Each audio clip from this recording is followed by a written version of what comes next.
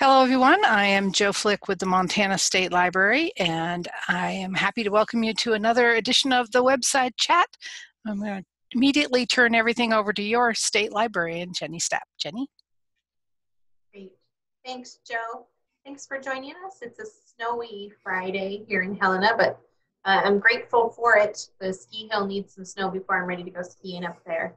I do have a number of things I want to talk about. I want to continue the conversation we've been having about the Montana Library Network and what that might look like in the future, the commission discussion we had a couple days ago and where we think we're going with that, and then also give you a little bit of a preview of what we're hearing about the upcoming legislative session. Before we get to those topics, really glad to have Randy Tanglin, the Executive Director of Humanities Montana, with us again, as well as Kim Anderson, also from Humanities Montana, to give us an update. Randy, I'm just so glad that you want to continue to participate in these events. I think it's going to be a great way for us to continue communicating between our different communities. So welcome, glad to have you. Absolutely, and thank you so much, Jennie, for having us here today. And I especially want to take this time to thank you, Jennie, and the Montana State Library and each of the librarians in the audience today for everything that you've done to keep libraries and culture and literacy and data and facts all alive and well in Montana during this global crisis. And I think it's, you know, I've always known this, but it's just become more apparent to me that libraries truly are an essential service to our Montana communities. And I know that you folks are on the forefront of interacting with and providing support and comfort and stability to our Montana communities. And perhaps to aid you in those efforts, I want to remind you that we are still bringing our Montana Conversations speakers to libraries around the state. Many of our humanities speakers have made the pivot to virtual conversations, and they're just waiting for your invitations to give a program at your library. And we've even waived the $75 copay for sponsors and for the sponsorship on your end for virtual programs during COVID. And I know that the Butte Public Library, the Belgrade Community Library, and the North Valley Library in Stevensville, among others, have all had very successful virtual Montana Conversations programs in their libraries and events in the recent months and weeks. And I thank all of you for your partnership on those Montana Conversations. I think I may have mentioned when I was here last time, but for those of you who I haven't met or had a chance to introduce myself before, I just joined the Humanities Montana team here in June, and I actually left college teaching. I've been teaching at a college for 12 years before I came to Humanities Montana, and the reason I left that life to join the Humanities Montana team is because I believe so passionately, as I know all of you do, about the role of the humanities and culture in our communities, in civic engagement, and as part of a healthy democracy. I believe most of you here already know the wonderful Kim Anderson, the Humanities Montana Director of Programs and Grants. And I'm going to turn things over to her to tell you about our Democracy Project. This is a funded program to support youth and civic engagement in community libraries. And I really couldn't be more excited about this project, and I hope many of you will want to be involved with it in the coming months. So I'll turn things over now to Kim. Thanks, Randy and Jennie. It's good to see all of you. Humanities Montana is very excited to partner with Montana State Library to offer a series of workshops coming up for librarians who would like to enhance their library's positions as hubs for civic engagement and interactive programming. So in the weeks ahead, we're going to be working with Amelia and Joe and others at the State Library staff to come up with a format and times that will work best for all of you. But we wanted to get on your radar right now and give you a little preview of what we're talking about. The workshops will be on Zoom. but they will not be lectures. They very much will be workshops. They'll be experiential, and they'll feature facilitated conversations, researching, planning, and executing group actions, and analyzing together what works and what doesn't, and what you might be interested in trying in your community. And a little background on why we wanted to engage in this work now is that we've been receiving more and more requests for support for civic engagement work. Sometimes community groups come to us wanting help holding a difficult community conversation. For instance, in Red Lodge a few years ago, they were having a big disagreement in their community about the flying of a Confederate flag. Sometimes coffee shops and breweries want to partner with us to hold current events discussions with their patrons. Teachers are looking for civics resources, and libraries have been more and more looking to us for more interactive Montana Conversations programs. So as a result, we've been trying to improve and increase that kind of programming. And one of the programs that we're eager to introduce, for instance, is the Democracy Project, which will put teens together with their local libraries and HM staff to choose an issue in their community, like low voter turnout or unequal access to technology, maybe. And then the librarians and HM staff will help them research the underlying causes of that issue and come up with a plan to effect some sort of change. Libraries that sign up for that program will receive funding and additional training, but it occurred to us that other librarians might be interested in using some of these same strategies to enhance all different kinds of programming for both adults and youth. So as I said, the format, times, and topics are still being hammered out, but we hope to begin the series in mid-January. And our workshop leaders have signed on, and I think they might be familiar to some of you. We'll be working with two longtime HM partners who have a lot of experience facilitating and working with adults and youth. Lowell Yeager, our past Montana Poet Laureate, has been leading civic reflection conversations for years, working with groups like Montana Conversation Corps, the American Civil Liberties Union, Montana Public Television and Radio, MSU, and UM.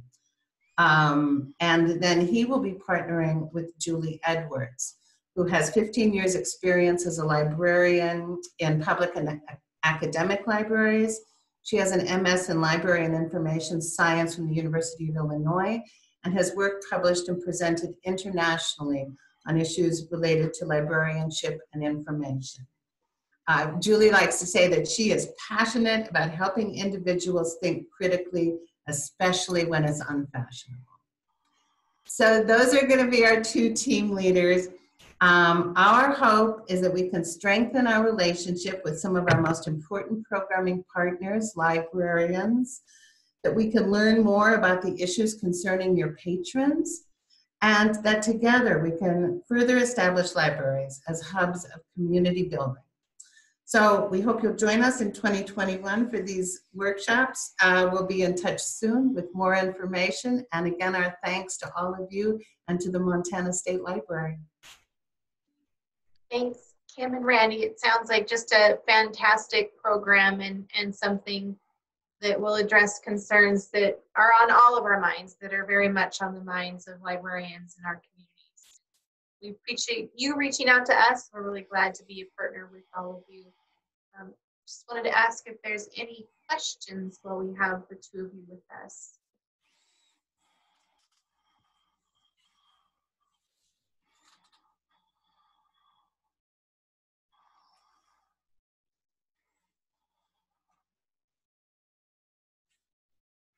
Well, this is Joe, and I just want to ring in. I've been to one of Lowell's library presentations that was hosted by the Browning schools, and it was amazing. And I know Julie, and she is amazing. So I think this will be amazing.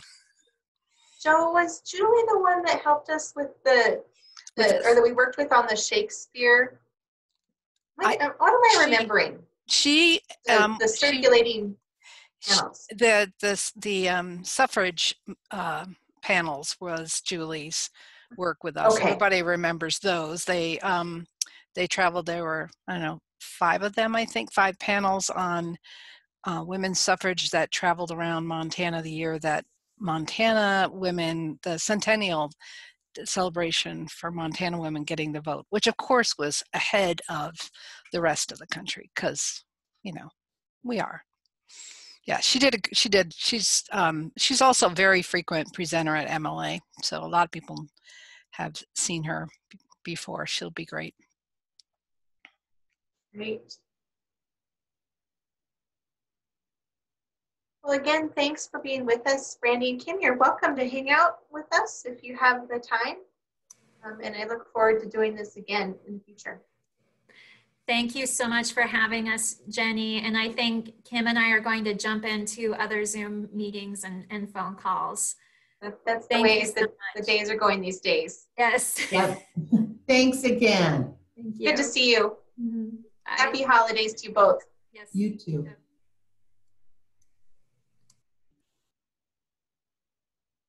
Right. I'm going to share some updates from the commission meeting that occurred this last Wednesday. And as I always say, those meeting materials are available online, and I hope you'll take a look at them. There's some key actions that the commission took that you should all be aware of. First, we've rebooted the process to update the public library standards process.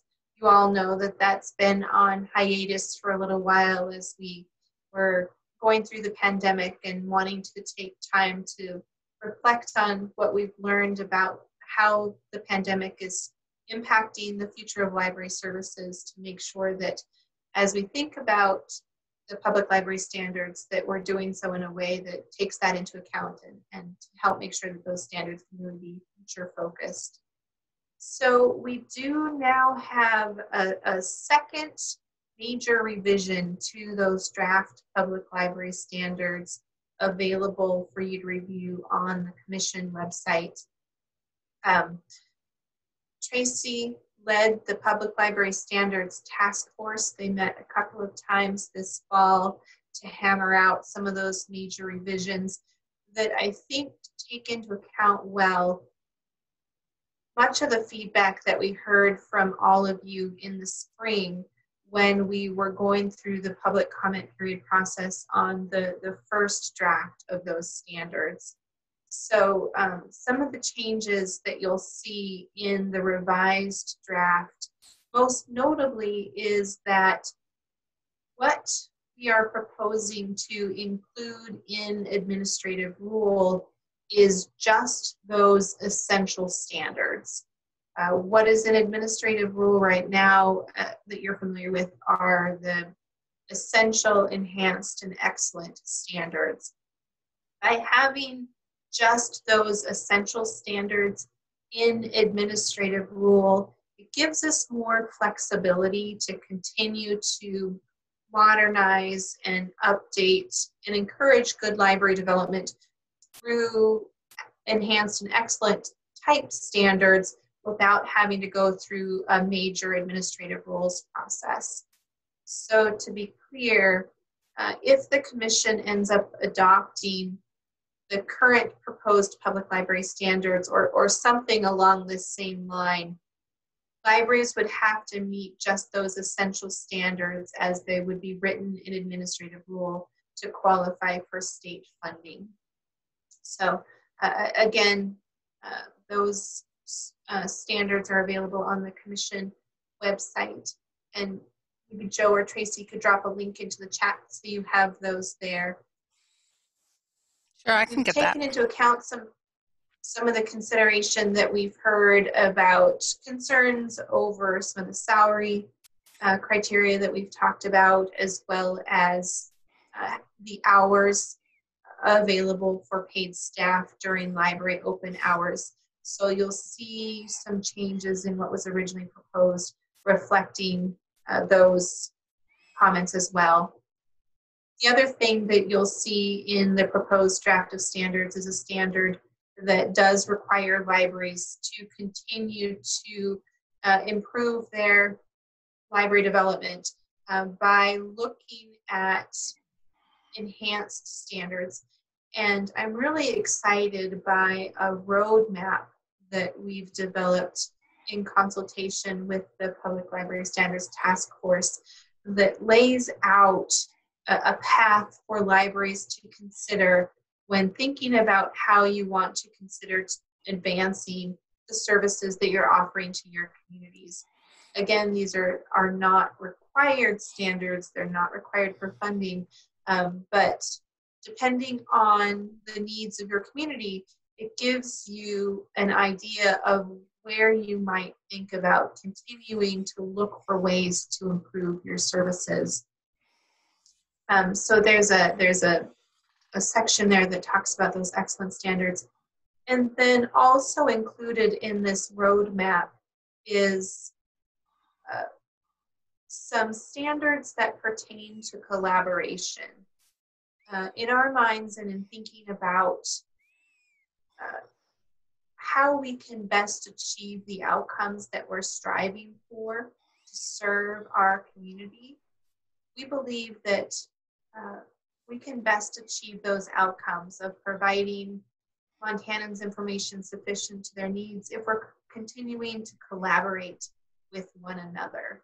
And so you'll see in the roadmap opportunities for libraries to deepen their collaboration as you think about how you continue to improve library services. I think those are some exciting opportunities. Just practically letting you know about what some of the next steps are.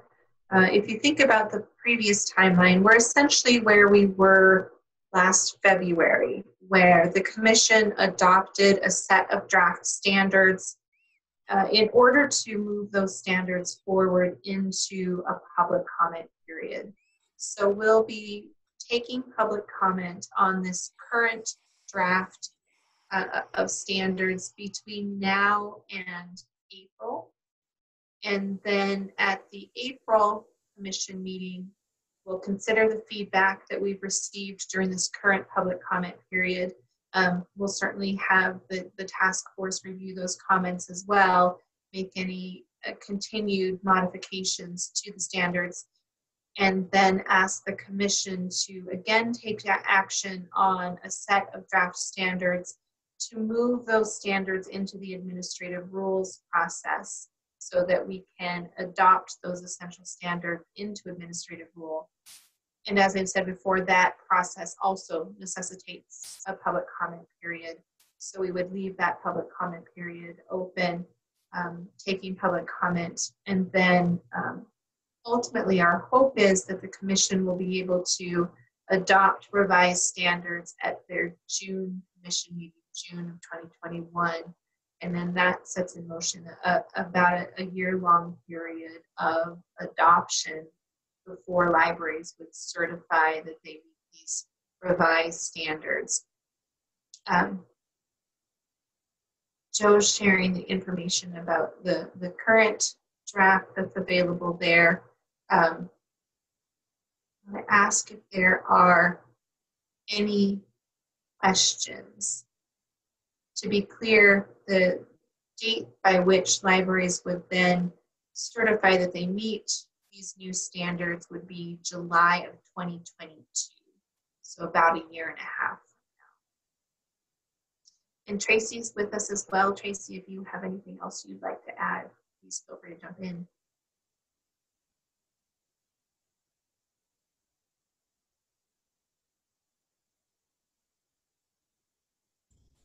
I guess I would just repeat what Jenny said. We will schedule some online meetings, kind of like we did last time, to get your feedback. That was very, very helpful to the Public Library Standards Task Force.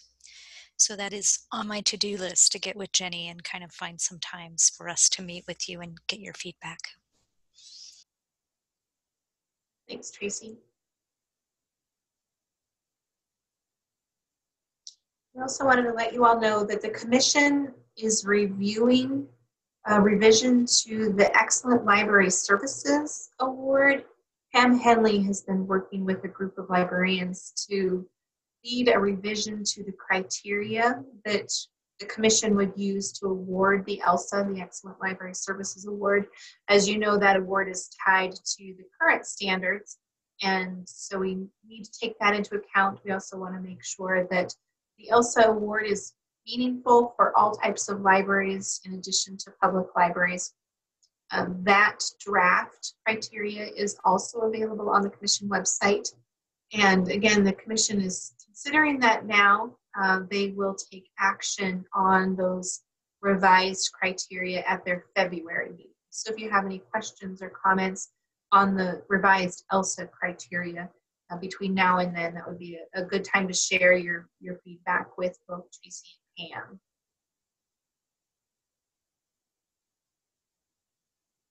Pam. A few more brief updates before we get into some more specific discussion. We reached out to the governor's office a few weeks ago about some remaining CARES Act dollars that they were looking to spend. Those dollars have to be spent by the end of this calendar year, so just a couple short weeks from now, and suggested that we might be able to spend some of those dollars on some additional e-resources for all types of libraries. And through that effort, we've been appropriated another $250,000. And so CARE has been taking the lead to look at how best to spend those monies. We've decided to split those monies in three pots. One to support school libraries, one to support public libraries, and one to support academic libraries, about $80,000 or so for each of those pots, in order to make sure that we're best meeting the needs of all types of libraries and all types of Montanans and their user information needs. So these are going to be one-time only monies, so we're working to take that into account as we think about how best to use those monies. It may be an opportunity for us to pilot an investment in magazines, for example, but we recognize that with making that kind of one-time only investment, that can sometimes put libraries in a difficult place, knowing that we wouldn't necessarily have funding to continue that service. Those are the kinds of things that we're considering as we rapidly work to spend this investment. But I'm really grateful to the governor's office for seeing the need and giving us continued opportunity to invest in e-resources during the difficult time of the pandemic.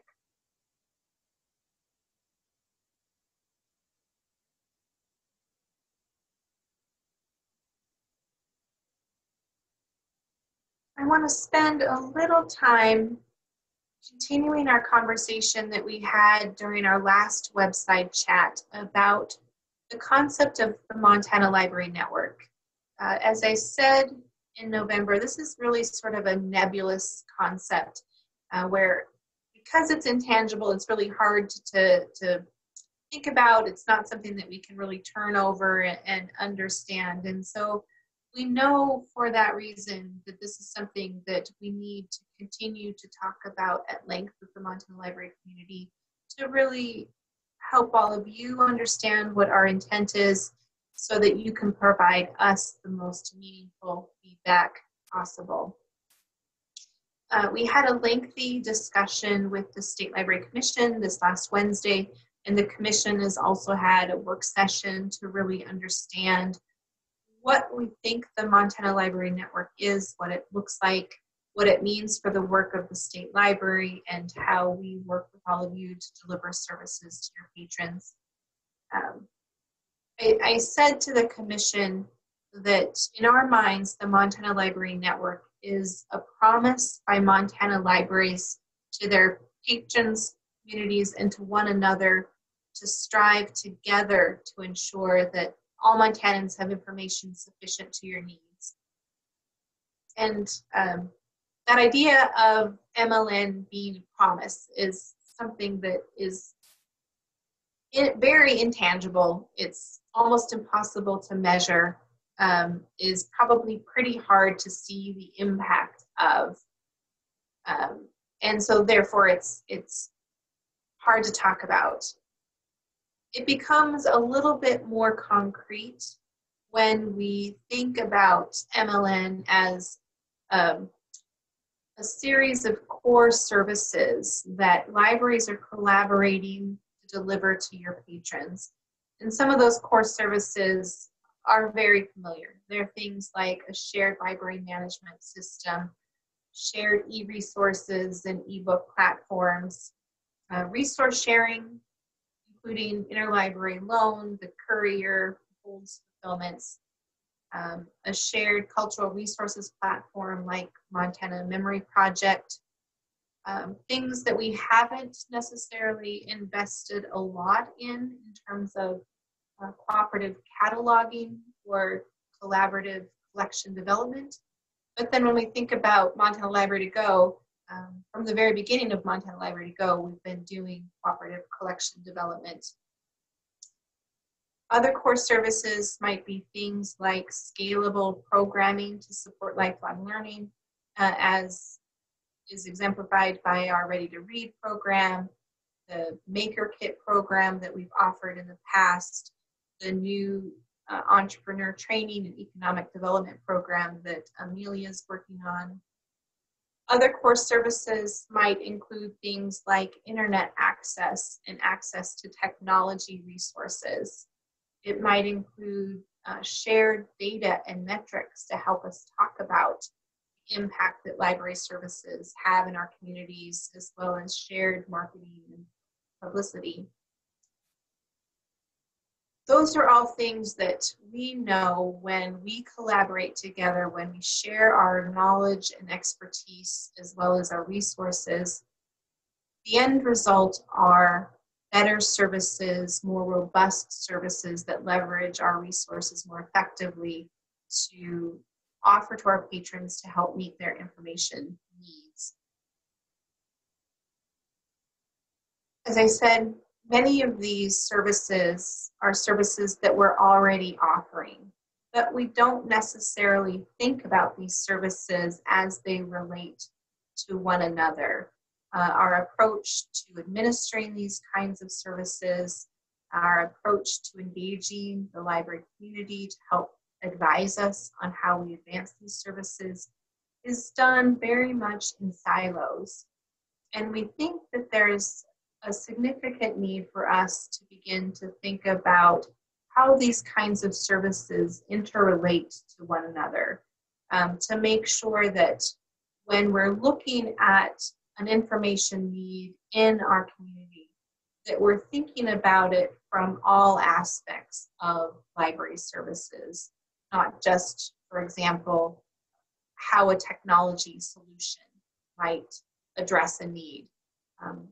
There may be opportunities for us to think also about how we're investing financially in a problem or bringing our collective understanding of the problem to bear to solve them. So there's a real opportunity for us to think across these different kinds of services in order to help us better plan for and address the information needs in our communities.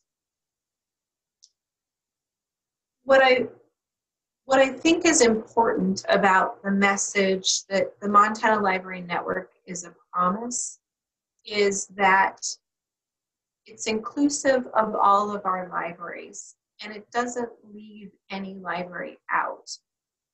I don't want to think about the Montana Library Network as something that a library is a member of or not, that a library might be able to afford to be a member or not. I think we all have the ability to commit in different ways at different levels to supporting one another collaboratively and then in turn benefiting our communities through that collaboration. And so I think that's really what's important for you to think about when you're thinking about what the Montana Library Network is for you. For the Commission and for the State Library, as we really identify and articulate what these core services are, that means for us that those services are where the state library invests our financial resources and our staff expertise to support. And when we're investing our resources and you're also investing your financial resources in those core services, we're best leveraging our resources to deliver those services to our patrons. But that doesn't mean that a library would have to necessarily participate in or benefit from every single one of the core services. Simply that by collaborating to the extent that it makes sense in your communities, you'll be best leveraging the resources that you have for your patrons.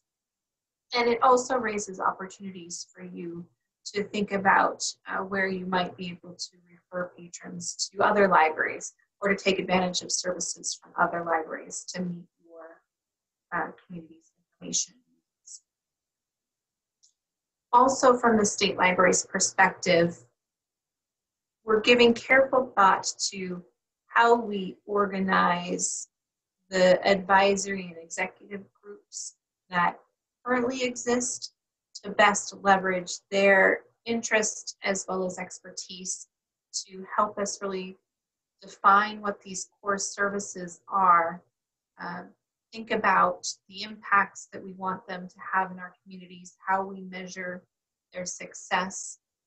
We want groups that can help us plan for the future, to think about what these services look like across all Montanans and all types of libraries. We want groups of people that can advise us on what the current pandemic means for delivery of these kinds of services, and they can help us plan for future disasters. We see this potentially playing out through our Network Advisory Council in a slimmer, leaner Network Advisory Council whose job is to really define what those core services are that we should focus on and to help us think about how we measure the success of those services. And then we envision perhaps subcommittees and task forces of subject matter experts for each of those core services that meet regularly, even if it's just once a year, to help answer some key questions about those services specifically, like measurements of success, how they relate to other core services, again, delivery of those services to all Montanans, thinking about what Montanans are not currently being served, and so forth. Those groups would, in essence, be subcommittees of the Network Advisory Council, advising the NAC, who would in turn advise the State Library and the State Library Commission. There's important work that's currently being done by the existing advisory and executive committees that work hard to support the Montana Shared Catalog and Montana Library to Go and other groups. So our next step in thinking about the Montana Library Network is to meet with them to get their input on the work that they're currently doing that we can't forget about, that we can't leave behind, and to understand their feedback about what their roles look like and how they might best shape the Montana Library Network. From there, we planned to take that feedback to the current Network Advisory Council to continue to refine and define what we mean by the Montana Library Network. If we're ready, we can take some recommendations to the Commission in February. There's more questions to answer about what MLN might be, might delay that process a little bit. I don't think we're in a specific rush to do this kind of work. But practically speaking, the action from the Commission, if we continue down this path, would be to reshape the advisory groups that work with the State Library to be more focused on what I've described and the outcomes that we seek. And then as we're thinking about how we invest our dollars, to really begin investing them in these core services specifically. And then from there in the future, we have ample opportunity to think about how these core services are shaped, how we continue to think about them for the future. Things like what the costs are, so we can adequately fundraise and talk to the legislature and other funding bodies about trying to get additional funding for them, and think about new technologies, new service models, how we continue to think about reshaping library services in the future. I'm going to stop talking there and again ask if there's any questions, comments, feedback for me. Again, staff, feel free to weigh in as well.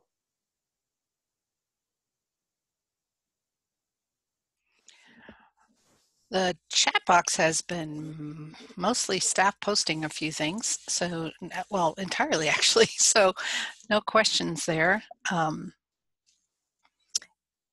Maybe give people a couple seconds to ring in. You certainly are welcome to unmute yourself and jump into the conversation. That'd be great.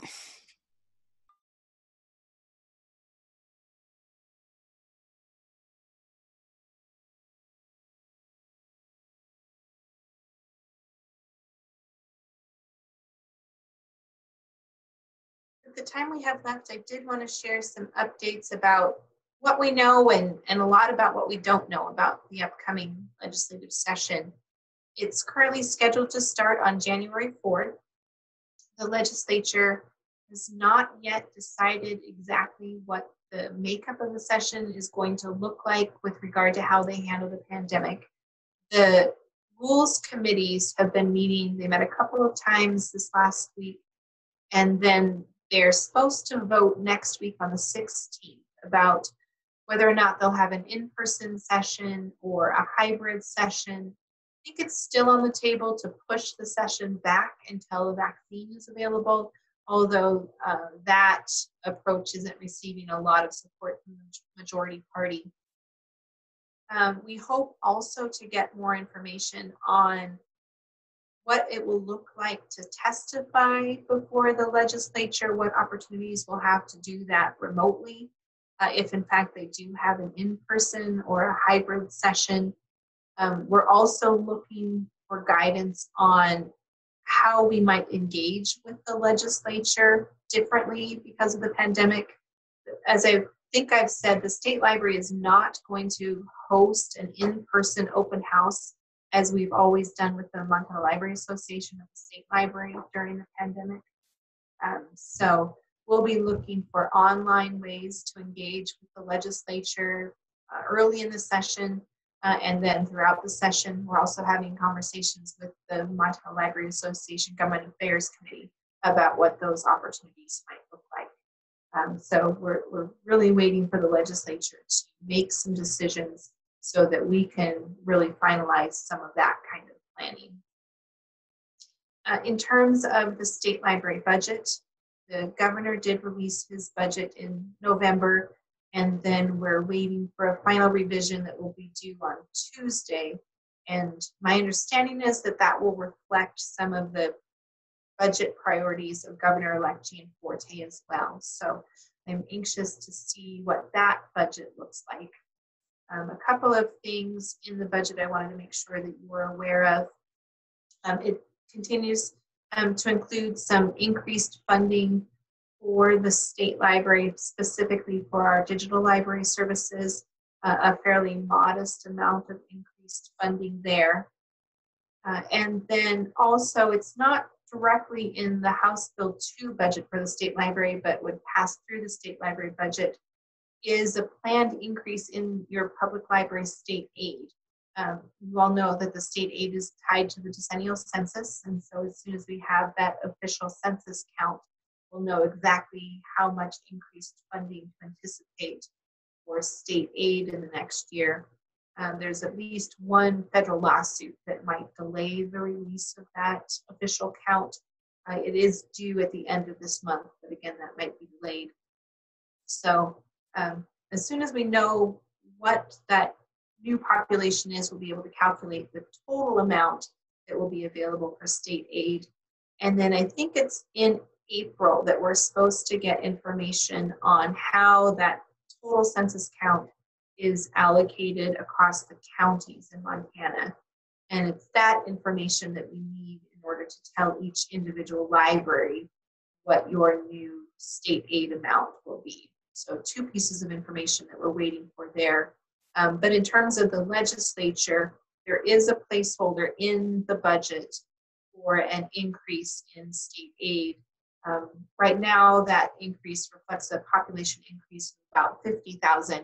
We think it's going to be higher, but we need to wait for that official amount count to move forward. And then we'll make sure that we get that placeholder amount updated to what the official dollar amount should be. We don't have to take any kind of legislative activity on state aid this year. It's simply the increase tied to the decennial census. But we want to make sure that legislators continue to be aware of the importance of that funding to all of your libraries. So we'll have information about what state aid is, how it passes through the state library budget. We have some impact stories from your libraries. You have more current, more up-to-date stories about how you spend your state aid dollars that you want to share with state library staff. That would be fantastic. Think about what those stories might be that you might share with your local legislators as well.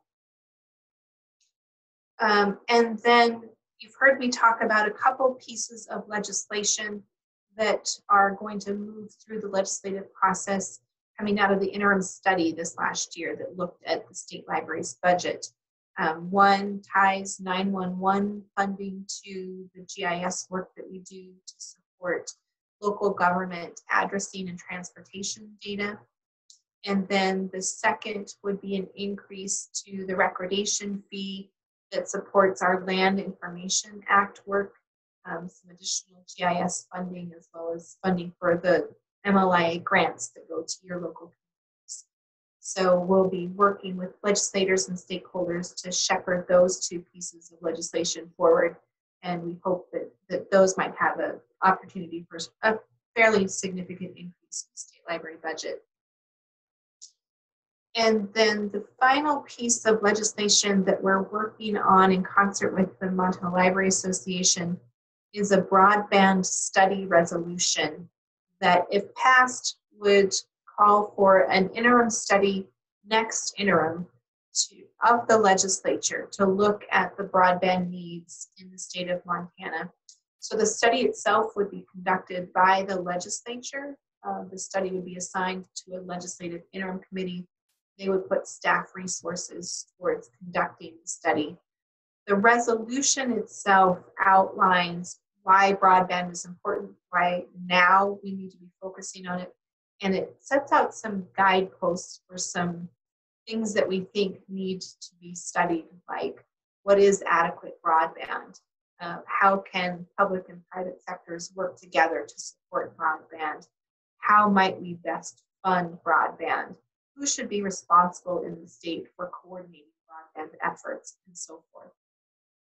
We're going to be meeting with a wide group of stakeholders this next Tuesday, the 15th, who are talking together about what this study resolution should look like. Broadband, from a legislative perspective, is something that's been very, very contentious in past years, which is why we haven't seen a lot of legislative activity to support enhancing broadband in the state. Our hope is that there's enough agreement amongst the stakeholders that we should put resources into studying the issue and come out with some legislative recommendations for next session that we can at least move this resolution forward. Next interim, it would mean that all of those contentious issues would have to be ironed out in order to come up with some comprehensive legislation moving forward. Now is not the time to have those debates. The study resolution isn't intended to resolve those debates. It's simply intended to create the framework for the study for those debates to occur. And we hope that the end result would be comprehensive broadband legislation, hopefully including an investment of funding from the state of Montana. So those are the efforts that we're really going to be monitoring in the upcoming legislative session. There is one thing related to the state library budget that I forgot to mention. You all know that we receive whole severance tax monies right now that fund things like the Federation payments. We've used them in the past to fund the statewide databases that went away when that funding source proved to be so volatile. They fund a number of other statewide projects and services that we offer. Because of the volatility of that funding source, and I think none of us have any real confidence that it's going to be a long-term viable revenue source for the state. The Governor's Budget Office is proposing to move that source of funding off of the coal severance tax onto the general fund. And then there would be companion legislation that would take the state library out of the distribution of the coal severance tax dollars. I approached this change with some trepidation because we've had obviously some cuts to our general fund in recent history. But at the same time, we're facing deeper and deeper cuts to our coal severance tax revenue.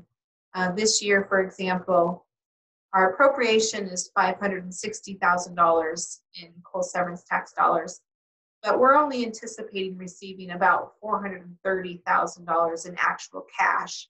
So when we created our budget this year, it was assuming that we were going to be short about $130,000, $140,000, which is really unfortunate because, of course, we could do a lot of good work with that funding.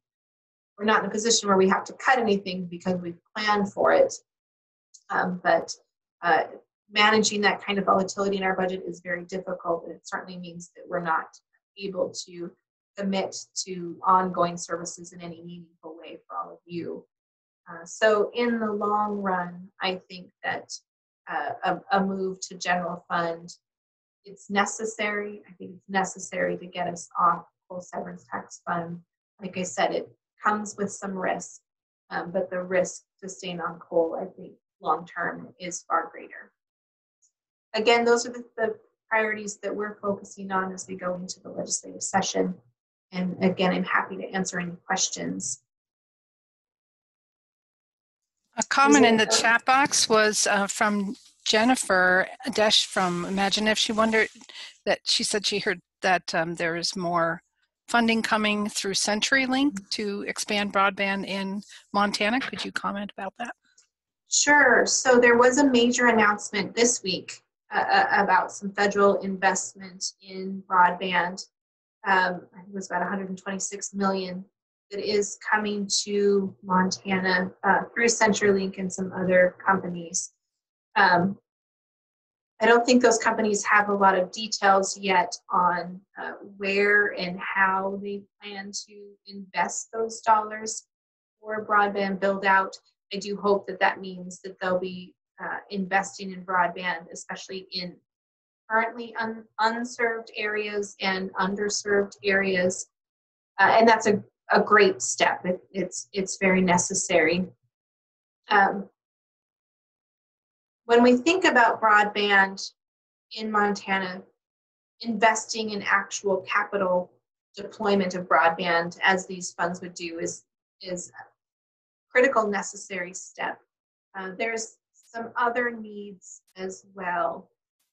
I liken the broadband landscape to a patchwork quilt, where we have opportunities like this federal funding that you're referring to, Jennifer. We have things like E-rate dollars and other sources of universal service dollars that are part of the mix because they can help make broadband more affordable.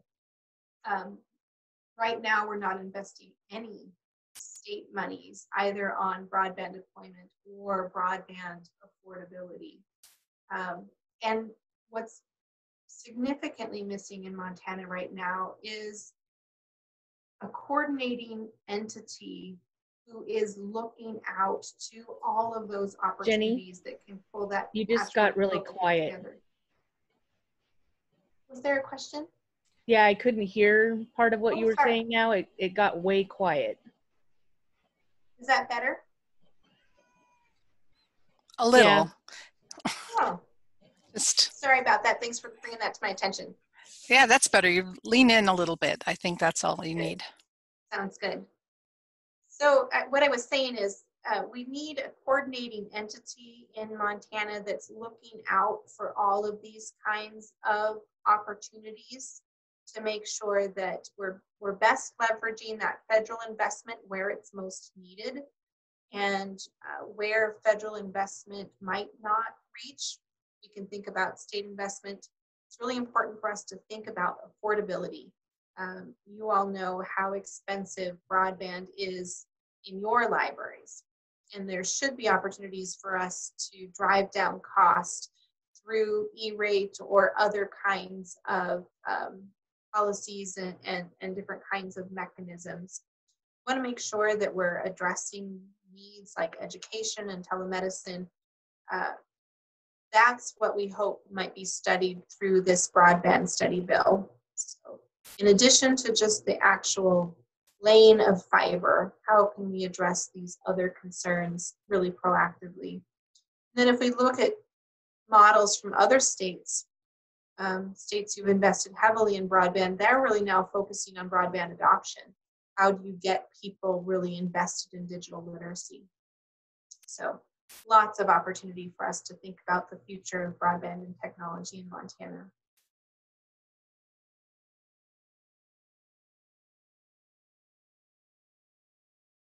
Other questions or comments?